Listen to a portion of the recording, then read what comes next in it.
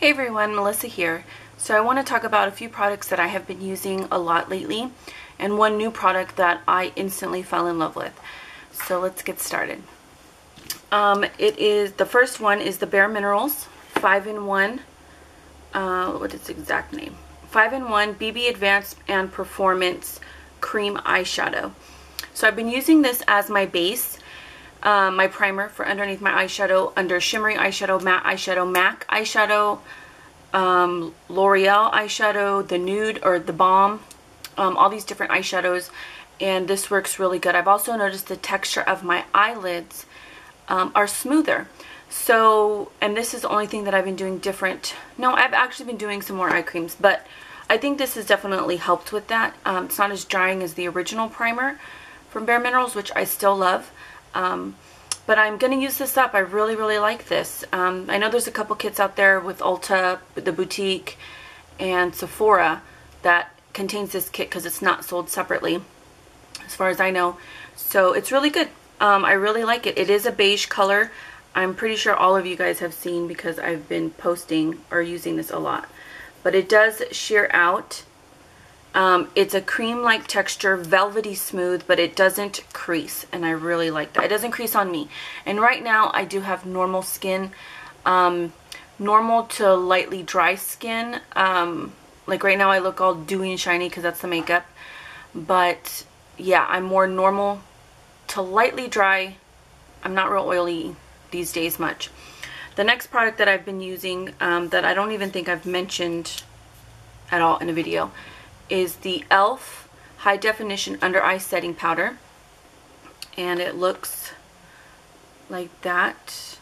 Sorry, excuse my nails, they are so unbelievably ratchet right now, but anyway, you cannot tell, but it's like a pinky white powder, and it does have sparkle, but once you put it on, it doesn't show the sparkles, and it's actual glitter, like, but it doesn't show underneath the eyes.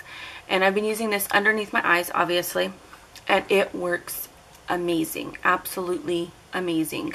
It does its job. I've used my Graftobian, I've used my Bare Minerals, I've used it with just the L'Oreal True Match, like I didn't use concealer, but I still set it underneath my eyes, and it works, okay, it works. And I like it a lot better than the RCMA Colorless. I feel like the Colorless leaves a white cast, like there's just no way around it. I am wearing the Colorless a little bit today. And as you see right here, now some people may like that look, but I don't. In person, it doesn't, you can't really tell. But in pictures and on camera, you can see the whiteness of it. It's not bad. It's not like the HD, like that Angelina Jolie picture that came about. It's not like that, but next time I like the powder itself. I like the way it makes my skin look. So I'm going to try the translucent one, or maybe one more towards my skin tone. The next new item, like brand new, like a week and a half new, is the Maybelline The Rocket Volume Express Hydro Fudge. I don't even know. That looks like fudge to me. Anyway, it's this one here, and it's the Rocket Waterproof. My little sister Xena had this. My father passed away, so I needed waterproof mascara for his funeral and all that. I don't want to talk about it. But anyway, this is what she had, and I love it. I really, really liked it. It held up. It did its job. This is the wand. It's plastic. It's a little nub thick, and it has tiny little spikes. Sorry, my lighting is weird. It's where I put the camera. But that's what it looks like, and it's kind of big, but not really. Like, I can get underneath my eyelashes without smudging. The other one that I'm still really liking is the Define-A-Lash. This one, I love it. I love it, I love it, I love it. I like this one because it holds the curl. This one kind of does, but it's lighter, so this is more of like without eyeliner day. Just I need mascara because I'm leaving the house and I don't want to look crazy.